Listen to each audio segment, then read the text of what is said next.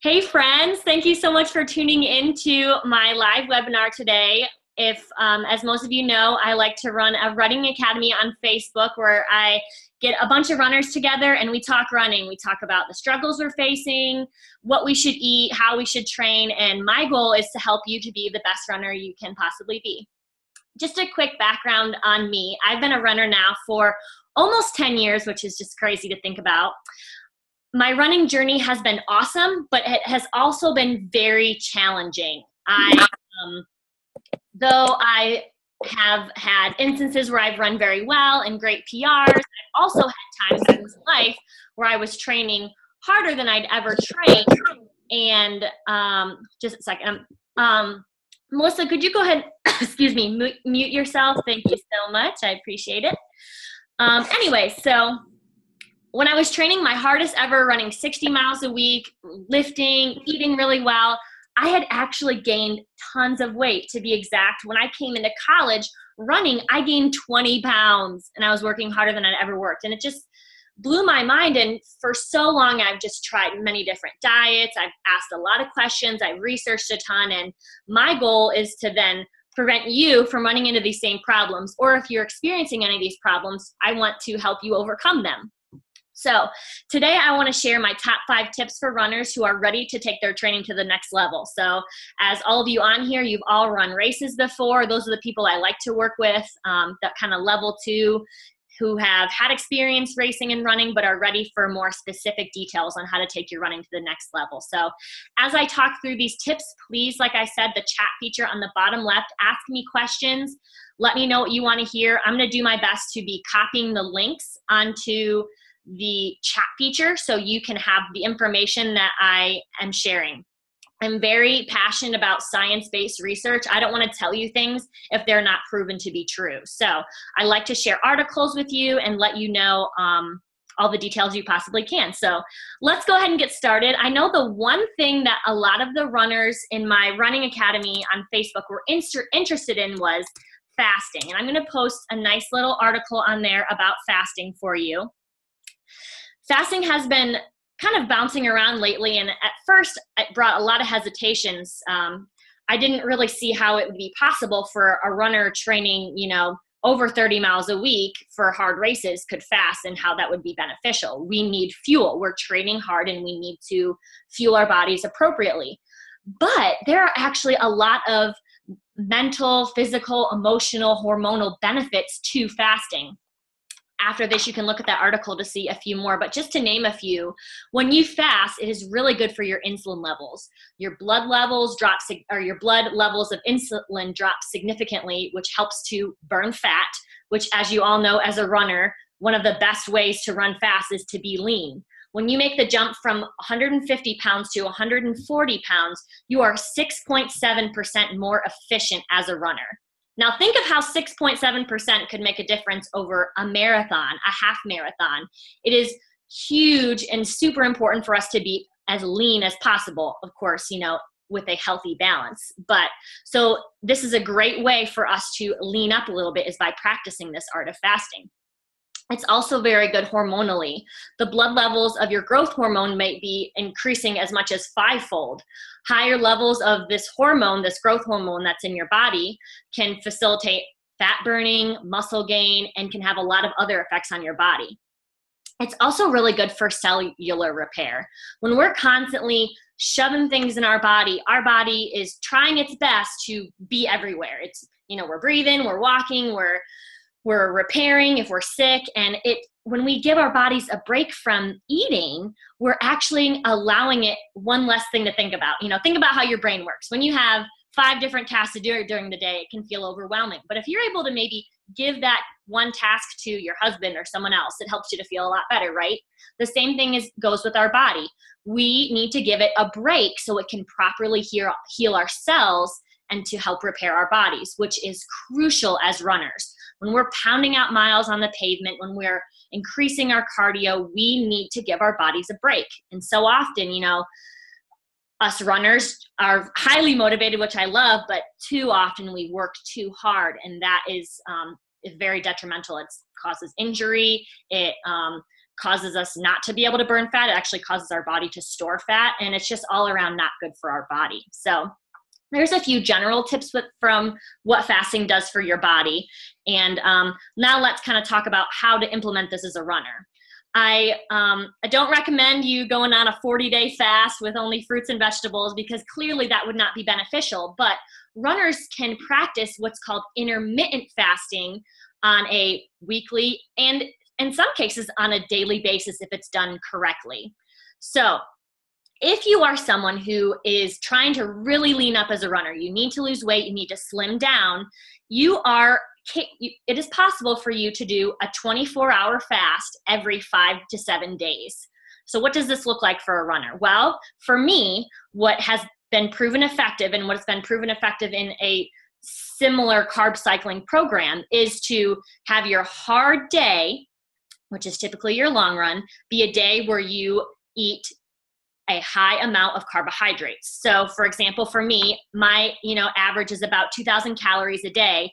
The days that I do my long run, I actually consume about 3,000 calories, 50% of them from carbs. So if you look at your little macro pie chart, I don't know if any of you use MyFitnessPal, you want 50% of your calories to be from carbs on your high carb day. What I then do is eat all day long, and then I actually, after dinner, go into what's called a fast. So from meal to meal, I am able to do a 24-hour fast, okay? During this fast, I have water and tea. In some special cases, if you're a coffee lover, I allow my clients to do coffee, but I don't particularly recommend it because the caffeine spike cannot be as beneficial. But I do a 24-hour fast about, every 5 to 7 days. And at first I was a little nervous about it, breastfeeding and running really hard, but I truly, with the benefits above and with my body, I'm running stronger than I ever have. I'm lighter than I've ever been. I'm leaner than I've ever been. And I truly don't feel like my body is being deprived. And that is because I'm doing it in a very thought out way. You can't just wake up in the morning and say, I think today is the day to fast. Unless the Lord puts it on your heart, I don't really think that's a very smart way to go about it. You need to have a plan that works very well. A few of the girls in my current VIP program are on a 5-day carb cycle and are finding it very beneficial. So I would love to share testimonials with you, or if you have any questions regarding those, please feel free to put those in the comments. If you are someone who's not necessarily trying to lose weight, but you see, I could see how this could be beneficial, a fast, more of an 18-hour fast would be beneficial for you. So what you can do is you eat your dinner at night, you don't snack after dinner, and you can fast the next day until lunchtime. So you're essentially skipping breakfast. However, you still want to consume the same amount of calories that you would consume on a regular day. So for me, a 2,000 calorie a day person, I still need to get my 2,000 calories in that day if I'm trying not to necessarily burn fat. So that means you're eating a really big lunch and dinner and lots of snacks, which can be really fun. This has just something else I've really learned from this is when you do this intermittent fasting, it just helps you to be more aware of your body. Sometimes we just wake up in the morning and throw stuff in our body, but are we actually even hungry? It's kind of proven to me to listen and say, do I really need to be eating right now? Am I hungry or am I just thirsty? Is there something else I need? We don't always have to resort to food first to be our, necessary fuel. So I hope that makes sense. Again, ask me questions at any time if you need them in the chat. The last kind of fasting I want to talk to you about today is fasted tempo in long runs. I talked to this with my VIP running girls this morning. It's actually been scientifically proven to be beneficial to occasionally do your runs in a fasted state, which means you run in the morning, not in the middle of the day. You run in the morning and you don't have breakfast until after. This is beneficial because it kind of teaches your body and prepares your body for half marathons and marathons. The glycogen stores in your body, which is essentially like the little carb stores, can only hold about 2 hours worth of energy. So I'm sure most of us cannot run a 2-hour marathon. Some of you might even run over a 2-hour half marathon. So that means that your body is essentially going to run out of energy after about 2 hours. So what you need to do is you need to teach your body to burn fat or use fat as fuel. So a great way to practice this is during either your long runs or your tempo runs, to do them in the morning and do them in a fasted state. Does that make sense? Again, could I have some head nods or thumbs up if that makes sense to try? It's really good for your body to kind of prepare for a race. So just as we do workouts to prepare for races, just as we strengthen our muscles to prepare for races, it's good to practice what it feels like to run in a depleted state, which will happen during a race. Awesome. So how often? Once a week. Great question. So this is definitely not something you want to do on a daily basis. You can do it as much as twice a week at the beginning of your training. So Casey, right now you're kind of in the bridge building phase. That means for you, you could do it for both your long run and your workout, as long as your workouts are earlier in the morning. After you get about 2 weeks out from your race, it is really not beneficial to do. You want to, as much as you can, make sure your glycogen tank is full. So you kind of don't want to be focusing on depleting. So great question there. Awesome. We have another question from Grace. She says, also, if we don't like tea, how does flavored water affect our bodies? Would it be okay to drink ice or vitamin water? That's a really good question. And it's really going to be a situational basis. My number one way to overcome this boredom of water or tea is to fruit infuse your water, or vegetable and fruit. So that means either adding any type of fruit or vegetable to your tea or water. Lemons and water. Great, Casey. Yeah, so watermelons are really good. Mint is really good in your water. Lemons, as Casey said, any type of berries are good to help flavor your water. I know that I can never say it right, the La Croix water isn't too bad, but in general, take a look at your ingredients. If there's ingredients on there that you don't know what they are, don't buy it. There's some kind of junk that's being put in your body that's just not good. Best case scenario is to buy some lemons. They're really cheap at the store. Throw it in your water, and some mint. Mint is really good with watermelon. So just kind of play it around. If you even just Google fruit infused waters, you can get tons of ideas. And that's probably going to be cheaper than buying a bottled drink and taste better and be better for you. So great question there, Grace. We are going to move into running the easy runs easy. I have one more question from Casey here. It says, is it better fast day after a hard workout or a long easy run day, or does it matter? That's a great question. It depends on which one you feel is the harder workout. So you should only do a high carb day once a week. Like, you don't want to go high carbs on both of your workout and long run days because it's just not good for your body. So you need to choose which one you think is more difficult. If your long run right now is only 8 and your workouts are 8 miles and you're doing tempo runs, that's clearly going to be the harder one. But if, for example, when your long run gets up to around 14 miles, that one's probably going to be the one that depletes you more in the time you need to carb load. So on fast day, can you chew gum? Yes. This is kind of a tough one because, gum can have the added sugars. I would rather you chew gum than cave into your cravings, if that makes sense. So I would find a gum that is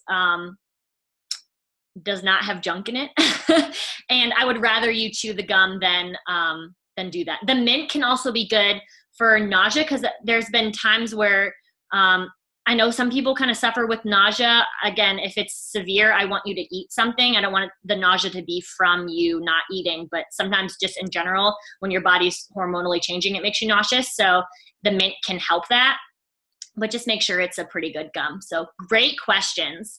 Do we want to move on a little bit more to a couple other tips? Do we want to keep talking about the fasting? Again, I want this to be beneficial for you. I can chat a little bit about carb cycling, but I was going to roll into easy runs because this is something that can be really, really challenging for a lot of athletes. There was a study going out that Runners Connected a couple months ago they asked a woman, what does your typical workout week look like? And they said, well, I run 3 easy runs, I run a long run, and I do a workout, which is ideal and perfect for what you should be doing. However, when they put heart rate monitors on these women and actually saw what intensity of workout they were doing, over half of their runs were out of range for an easy run. So that means their heart rate was too high to be considered an easy run, and their bodies were tired. This is one of the most common mistakes I see runners make. And I totally understand why. We are motivated people, runners are. We want to run faster, right? And in our minds, we think, well, if I run my easy runs faster, it will make my races faster. Unfortunately, that is far from the truth.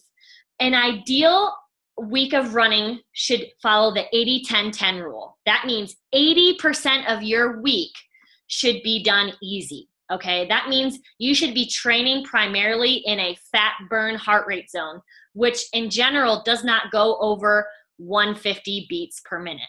So that means if you're working out, if you don't have a fancy heart rate monitor, you check your pulse for 6 seconds, and whatever number you get, you times it by 10. If you notice that your heart rate is above that 150 zone, when you are in your head thinking that you're going easy, you need to slow down. I know this can be very hard. I was actually just talking to one of my girls yesterday about how she's worked so hard to get her easy runs faster, but we both knew that it was necessary for her to slow down. Your aerobic system is used for 95% of your race, okay? Your aerobic system means that the system that's from 0 heartbeats per minute to technically about 160 heartbeats per minute. So you need that system to be strong. You are only going to push in that 160 and above, which is, above your threshold, for a very short period of time. So you need to make sure that that system that takes up most of your body and most of your training needs to be very strong.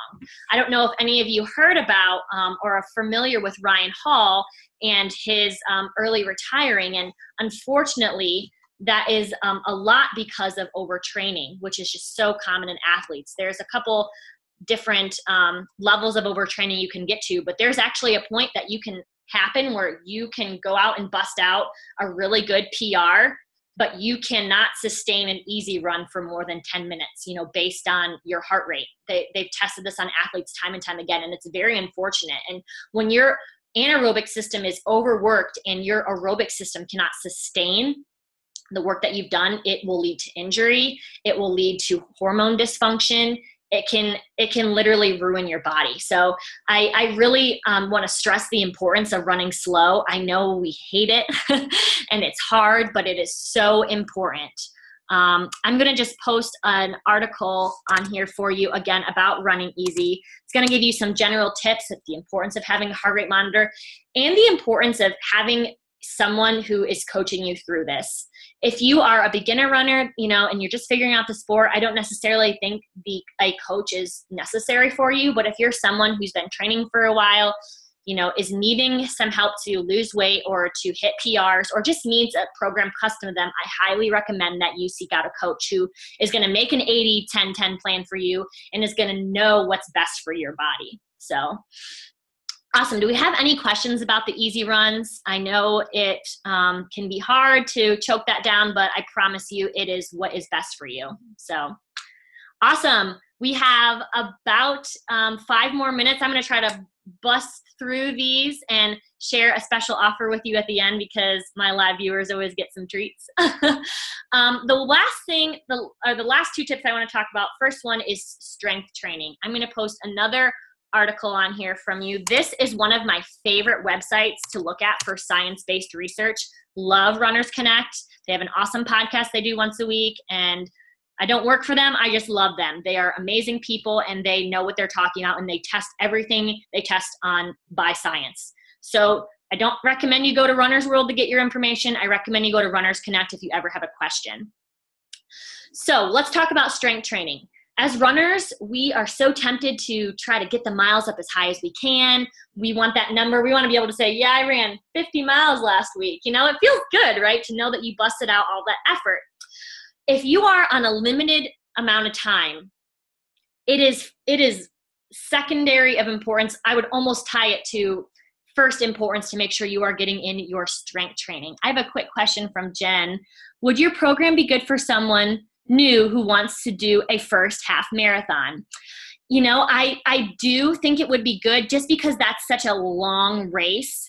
That's something that you can't just kind of train for on your own if you want to do well. So it kind of depends more on your goals. If you're kind of at a place where you're like, I just want to run and, you know, finish, then, you know, that's going to be more up to you. If you want, I mean, you can, I'll be honest with you, you can go on Pinterest and you can find a half marathon plan that's going to help you to finish. But if you want one that's going to like help you to finish and feel good, that's going to help you to get lean, that's going to help you to follow a plan that is custom to what you need, then I would highly recommend my program. I'm very personalized. I'm doing it and it is wonderful. Thank you, Grace. Yes, Grace is in my program right now and she's training for a half and is doing an awesome job. She's up to 7 miles and we're going to be racking those miles up soon too, Grace. I'm super excited. But yeah, it's, if you're, you know, you really want to go about this casually, then I would say, you know, I don't want you to, there's plenty of free stuff you can find online or cheap, but if you want something that's custom to you that you know is going to help you to finish strong, that's going to help you meet your weight loss nutrition goals, and it's going to give you a community of people who are going to support you throughout, then I would highly, highly recommend it. My girls are awesome. We have tons of fun. I'm posting in our private group every day and just seeing their progress, and it's awesome. And I particularly love working with the half marathon distance. It's probably my favorite. So I would be honored to help you join. And stay tuned because you're going to get a special deal on the program if you want to join. So awesome. So I'm going to just give about a 2-minute description on strength training. There is a lot of different strength training that is important to running.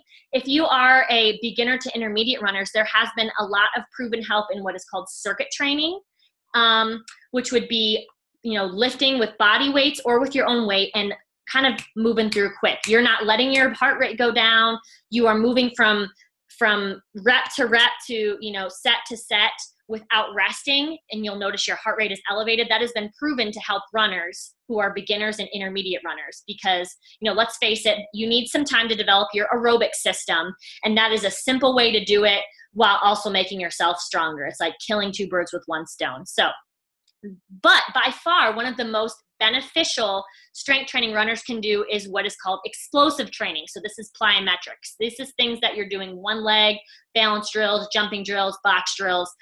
Since as runners, we're essentially balancing from one foot to the other for a repeated period of time, we need to make sure each of our legs we're isolating them and strengthening them one at a time. So, you know, I'm actually really excited because my focus, which I haven't got to talk to my girls about this yet, but our focus for next month is going to be strength training, and we're going to be incorporating a lot more plyometrics into my girls' routines.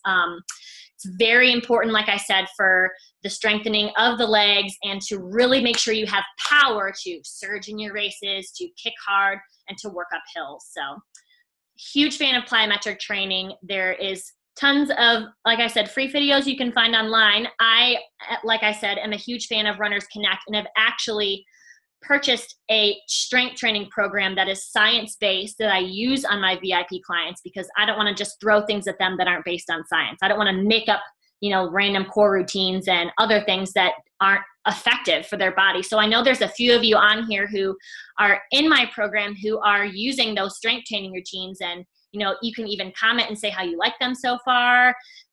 Say one of the ones that has been most effective for you. Grace or Jennifer has a question here. She says, what about hips? I struggled with an IT injury last year and was told it was due to hip strength. I'm so glad you brought this up because this literally is the one area that runners forget to focus on, and it's probably the most important. Think of what you do when you run. This is your little legs. Over and over again, you're just using your legs like a little choo-choo train, and we forget to strengthen them. You know, just like we go to the gym to strengthen our arms so we can pump our arms harder up hills, we need to strengthen our hips. So I actually have a lot of different routines in my strength training program for my VIP clients that focus on hip strength. We do a lot of different leg swings and clam exercises. After my, you know, girls get stronger, we even add in tether band routines that are strengthening your hips, and it is huge. I know at least a couple of you on here have been doing what's called the Myrtle routine for a long time and have seen huge benefits for their lower leg strength and less injury. So I strength train often, but feel I'm not training the right areas. Spot on. Awesome. Yes, it's, as runners, we just think, oh, well, I can follow any random plan on the internet. There's unfortunately we can't. We need to have runner specific. Sorry about that little pop up there. We have about 10 minutes if we need it. We need to have hip specific strength routines. We need to have lower abdominal core strength routines. We need to have things that work all the little muscles in our body that, not every person uses, who just, needs to get in shape. So yes, Casey is a prime example who has really benefited from Myrtle. Yes, you did spell it right as well.